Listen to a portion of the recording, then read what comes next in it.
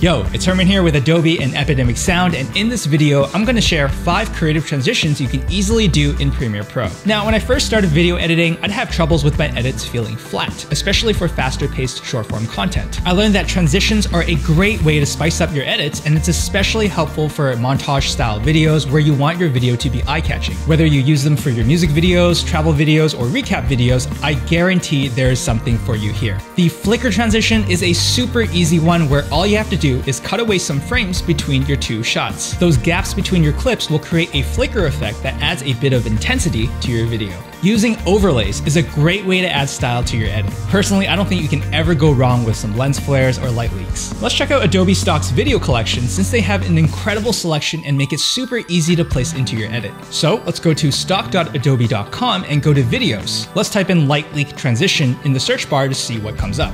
I get some amazing options right away, and this one catches my eye. Now, if you're like me and you want to try it out in your edit first, Adobe Stock makes it super easy with the Open in App button. Just give it a click and choose the program that you want to open it in. If I have my Premiere project opened already, then it'll bring the clip straight in for me to use right away. Let's place this light leak clip on top of my 2 clips where I want the transition to happen, and then change the blending mode of the clip to screen. Just like that, you have a stylish transition. If you're happy with it, you can buy that clip right in Premiere by clicking the shopping cart icon and using your Adobe Stock credits. A whip pan is another great transition to use from one scene to another. It's usually done in camera, but here's a way for you to do it easily in Premiere Pro. Apply the transform effect by searching it up in the effects panel and typing it in. Then drag it over to both your clips. With the first clip selected, go to the Effects Control panel and look for your transform effect. You're going to want to adjust the position of your video by keyframing it. Keyframing basically tells your video what it should do at a specific time. To add a keyframe to our position, click the stopwatch icon next to position. At this moment, we want the video to stay in frame, so we won't change the position values yet. Let's move the playhead forward closer to the end of our first clip. Now we can adjust the position values so that the clip is completely out of frame. You'll want to introduce some motion blur by changing the shutter angle to something like 180. If we play it back, the clip starts in frame, but then moves completely away. Now, let's place our second shot on top of the first clip so that it overlaps a little. What you'll want to do is keyframe the position like we did previously, but have it so that the shot enters the frame in the same direction.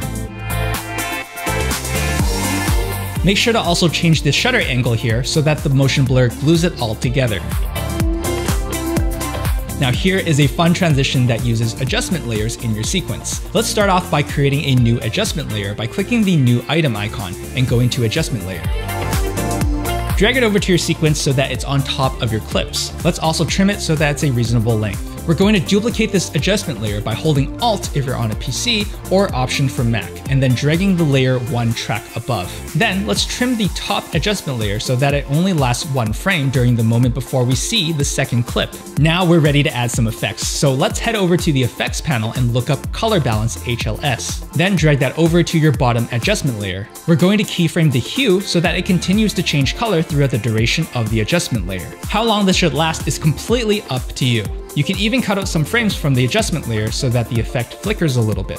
Lastly, add an invert effect by searching it up in the effects panel and dragging it over to our top adjustment layer, the one that lasts 1 frame. Let's play it back and see what it looks like.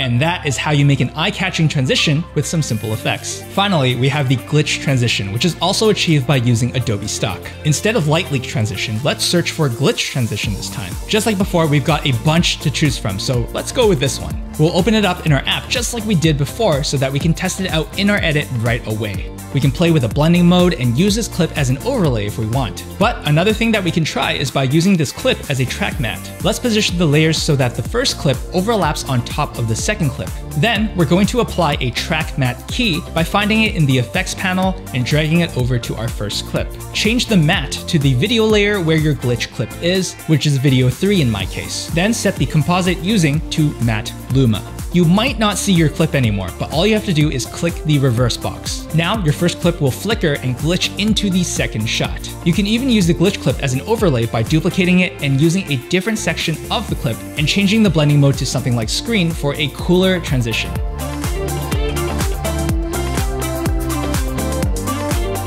And just like before, we can buy our stock footage right in Premiere by clicking the shopping cart icon in our project panel. There we have it, everyone. 5 eye-catching transitions that you can use for any kind of edit that you like. One more tip that I want to leave you with is that you can enhance the visuals of your transitions by adding the right soundtrack. Luckily, Adobe Stock Audio makes it incredibly easy with the way that it's integrated in Premiere Pro. It gives you access to many music libraries such as Epidemic Sound, and you don't even need to leave the program to preview or purchase the music. Be sure to check that out if you want your transitions to feel even more impactful. Thank you all for watching, and I hope that you'll use at least one of these easy-to-do transitions. If you're looking for more tips and tricks, make sure to check out the other episodes of the Social Edit series. Until next time, have fun creating.